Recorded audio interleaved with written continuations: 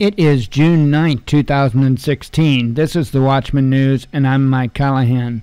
So we have some breaking news propaganda to report. We'll get right on into it. This is coming from RT. And U.S. airstrikes in Afghanistan to expand as Taliban attacks grow. I'll put the link to this article, of course, in the description tab.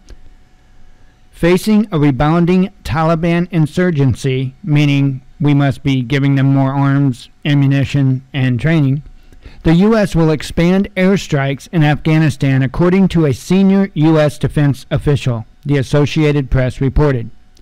The new plan may affect the timeline of withdrawal for the 9,800 U.S. troops stationed there.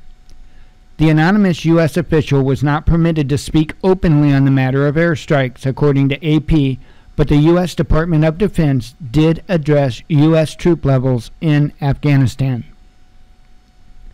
In every step of our review of Afghanistan, the question of what's the best way to use our forces is something we're constantly looking at.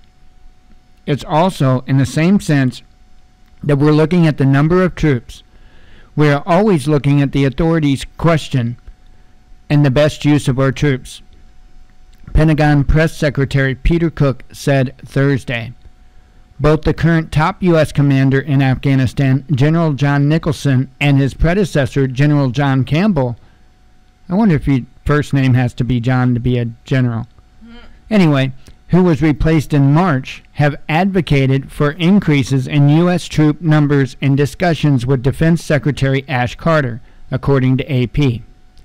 While no precise plan has been outlined, the news comes on the same day a military watchdog spoke on the languishing effort to rebuild the war-torn country.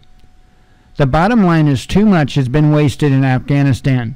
Too much money was spent in too small of a country with too little oversight, the Special Inspector General for the Afghanistan Reconstruction, or SIGAR, John Spoko, told Reuters early Thursday.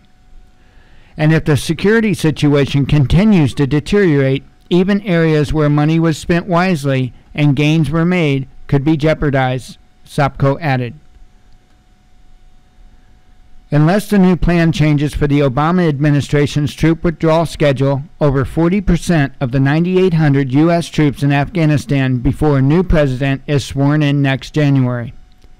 Of the $113 billion, with a B, appropriated by Congress for Afghan reconstruction in the last 15 years, some 60% was spent on equipment and training for Afghan security forces, Reuters reported.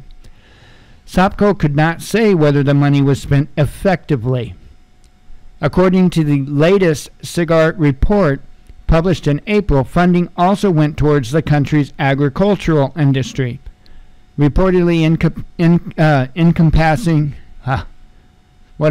over half of Afghanistan's workforce, encompassing, by the way, as well as banking, law, infrastructure, new industries, and repelling the drug trade.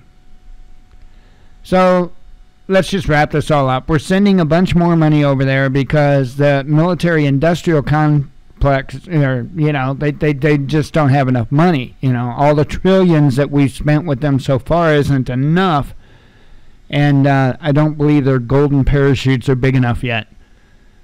This is insane. We create rebels, we arm the rebels, we train the rebels, then we train the people to fight the rebels, and then we rebuild what we tear up.